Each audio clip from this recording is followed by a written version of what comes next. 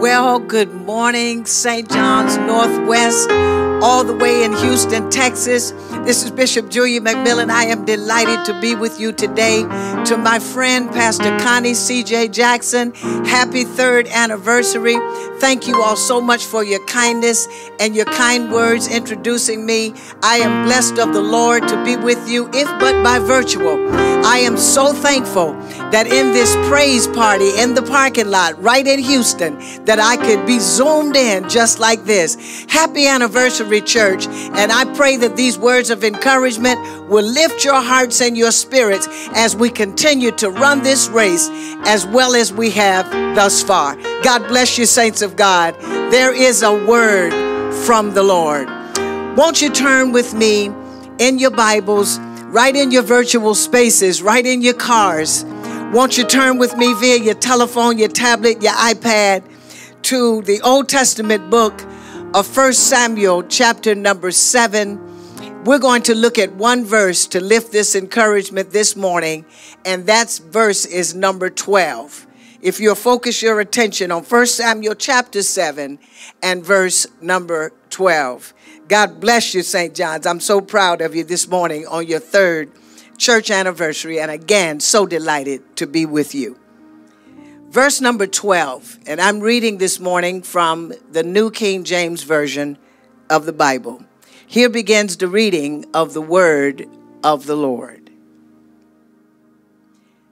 Then Samuel took a stone and set it up between Mizpah and Shen, and called its name Ebenezer, saying, "Thus far the Lord has helped us."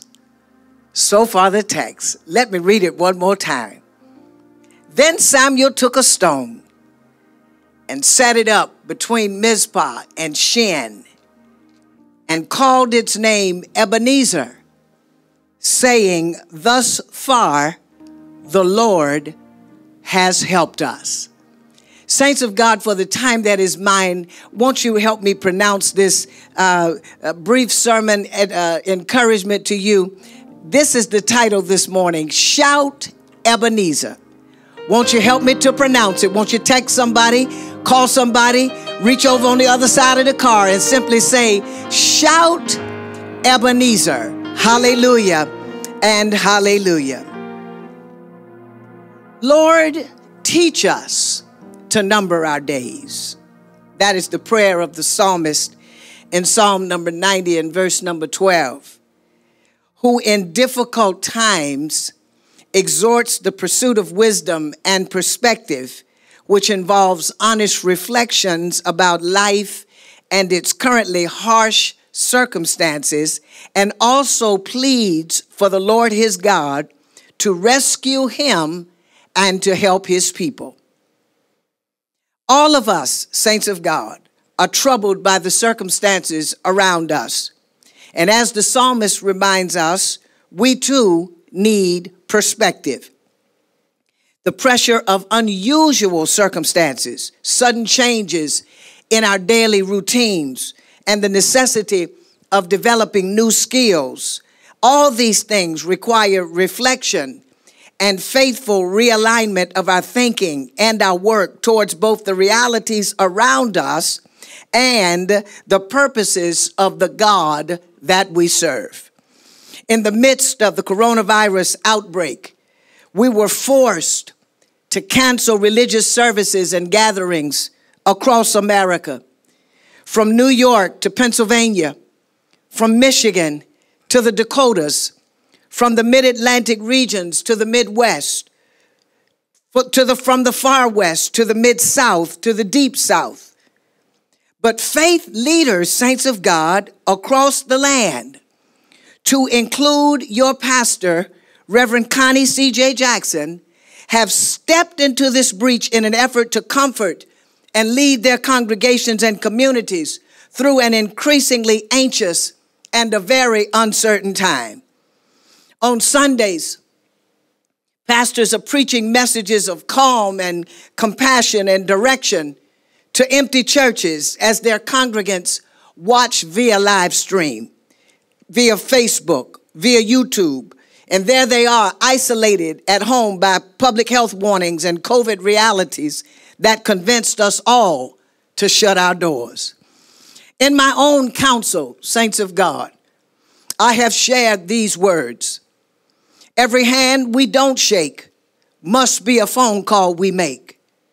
Every inch and every foot of distance we put between ourselves and another must become a thought about how we can help each other if and when the need should arise. COVID-19, saints of God, is bigger than a headache, a cough, a temperature, or discomfort. It is our formidable enemy. Before we know it, it has overcome loved ones with sickness and some, yes, even with death. With grief, their sickness, and we've grieved their losses, and before we have wiped away the last tear, we hear about another fatality. Most of all, we grieve the fact that we can't be at bedsides to comfort them or at family gatherings that bring us so much comfort. COVID-19, St. John, comes in the midst of other deadly crises like social unrest, spurred by the death of Houston's native son, George Floyd, natural disasters in the form of storm surges that threaten the lives of many, wildfires spreading like a match in kerosene, all while facing the absolute most important election year of all times, one whereby our very lives depend on it. And yet, you survive. And yet, you live. And yet, St. John's Northwest survives. St. John's, we both congratulate and celebrate you this morning because in the midst of it all, with so many falling by the wayside, you are found faithful. You're found standing. You're found remaining steadfast, abounding in the work of the Lord. You, St. John's, are walking on what most folk drown in. Why? Because in the midst of it all, you have learned the power of prayer. You have learned the purpose of praise. You have learned the secret of seeking, the focus of faith, and the hope of our help. Today, saints of God, we celebrate, for you have turned 3 years old. And as I raise my 3-year-old granddaughter, I see very clearly that the age of 3 is a wonderful year of discovery, a year where you see a leap in the assertion of initiative and the quest for independence like never before. 3-year-olds don't want our help. They say, I can do it, and they mean it. They must learn what they can do, and those things they still need help with. I believe that you are where you are today in just 3 short years because you know what to do, and you know what you need God to do, and you know how to ask for help. The great theologian Charles Spurgeon says, we cry out to God when we need help because we remember that he's near to all who call him. St. John, we remember that he's a God that never fails us.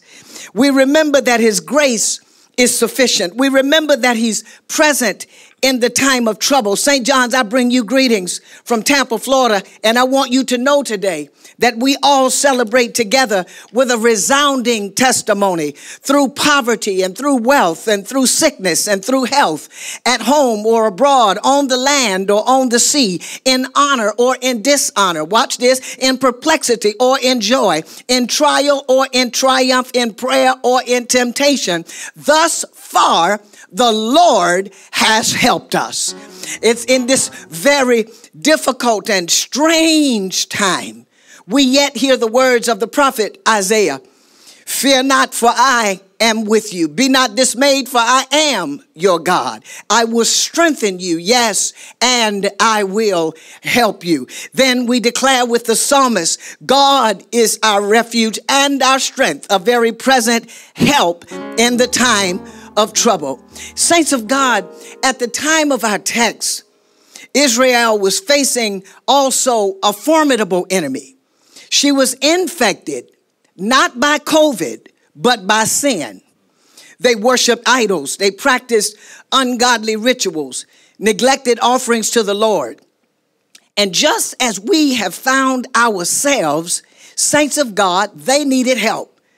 They needed help, they sought help, and they received help. Somebody shout Ebenezer. In this passage of scripture, the great prophet Samuel is seeking to bring about revival in Israel. And in so doing, he had spoken to the Israelites about the things that would gain God's attention, the kind of things that would turn God's head, the kind of things that would draw him nigh unto them, the things that literally would bring revival. Those things would include, according to the text, returning to the Lord with all of their heart, removing foreign gods from among them, directing their hearts back to the Lord, serving Jehovah God and him alone. Saints of God, these four basic things would constitute repentance, and Samuel promised that deliverance would come where there was true repentance. So the Israelites were wise, and they sought to meet the conditions for repentance and for deliverance. And now in the process of meeting the conditions, I'm just telling a little bit of the story. Samuel had to gather them together at Mizpah like a good leader, and there he prayed for them.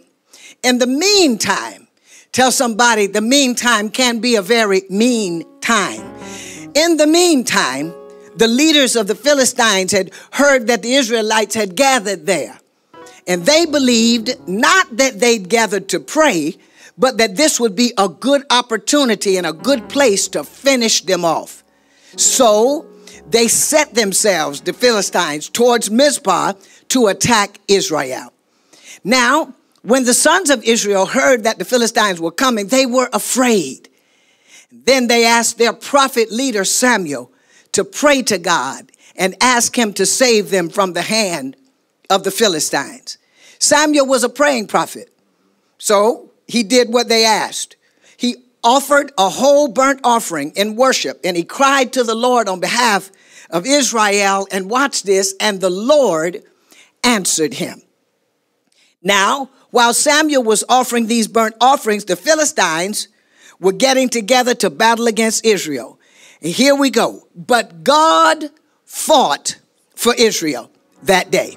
Scripture records that he thundered against them. That means he overtook them. He overwhelmed them. He thundered against them and confused them on the battlefield so that they were badly beaten right in the eyes of Israel. He beat them, watch this, for them.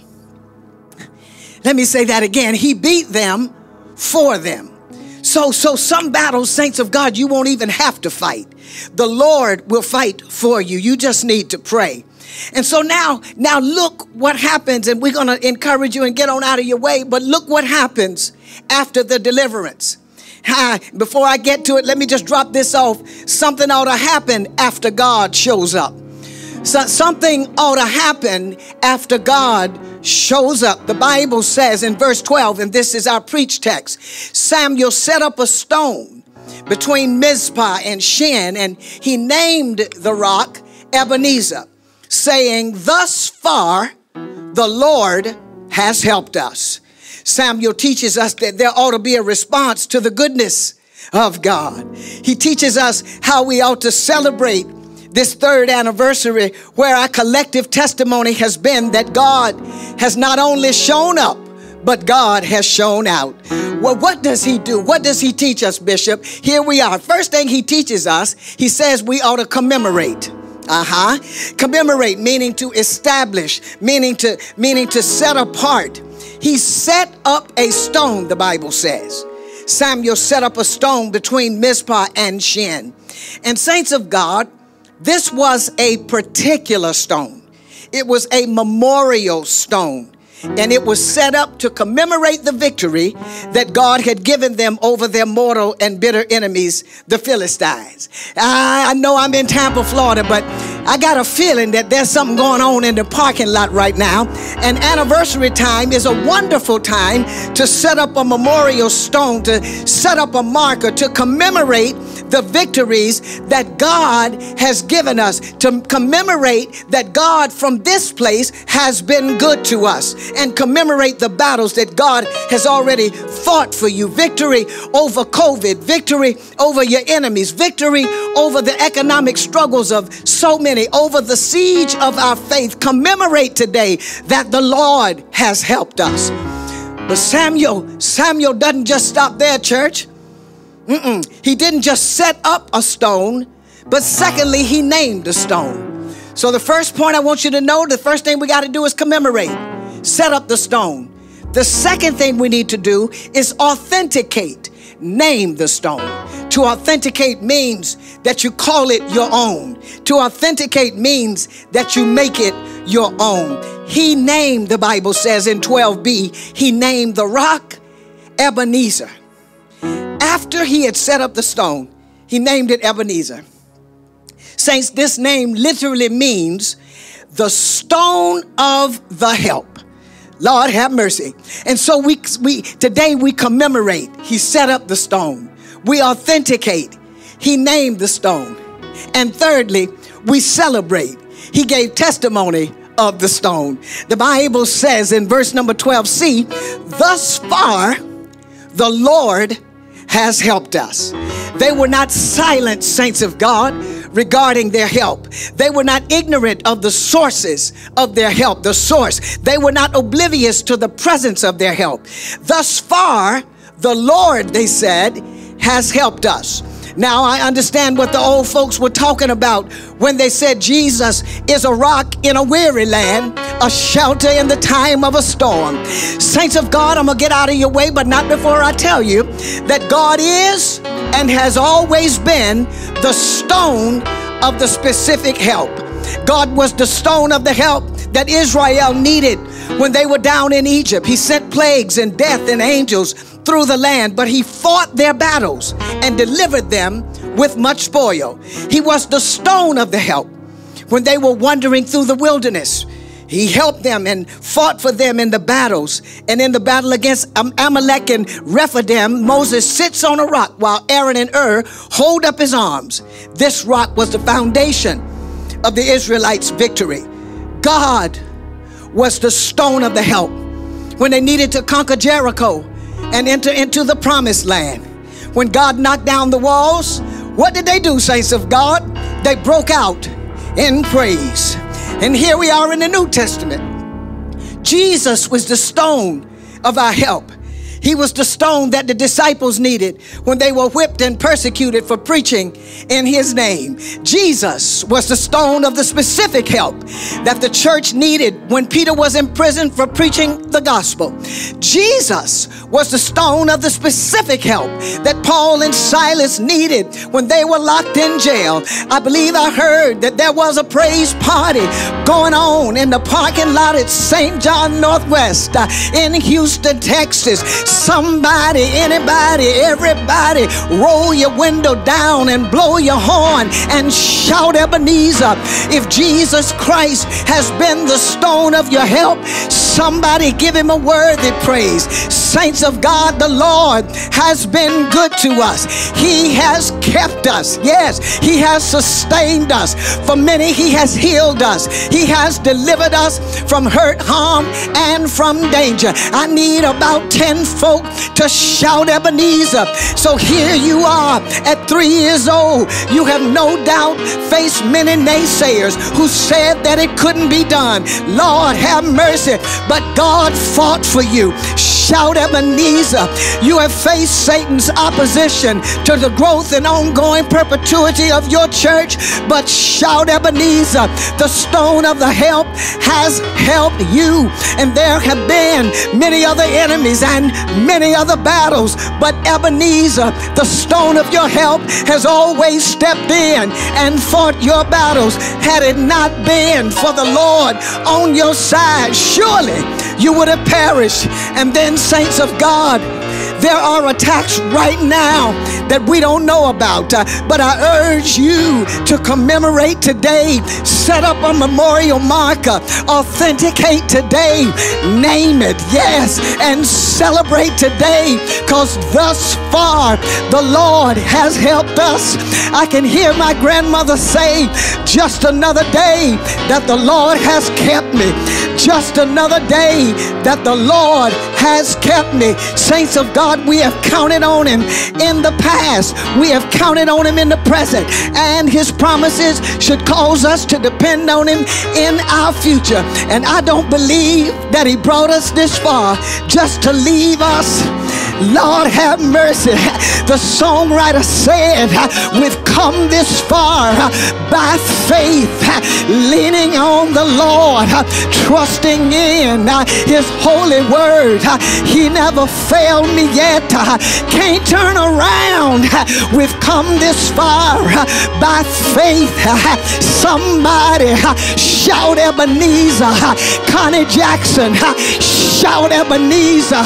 Everybody shout Ebenezer. As I seek to encourage you on this your third anniversary, God continued in verse number 13 to fight for Israel, and he's gonna do the same for you. Therefore, we ought to set up a memorial right in the parking lot. Yes, Lord, right here. We ought to name it right here. We ought to celebrate it right here.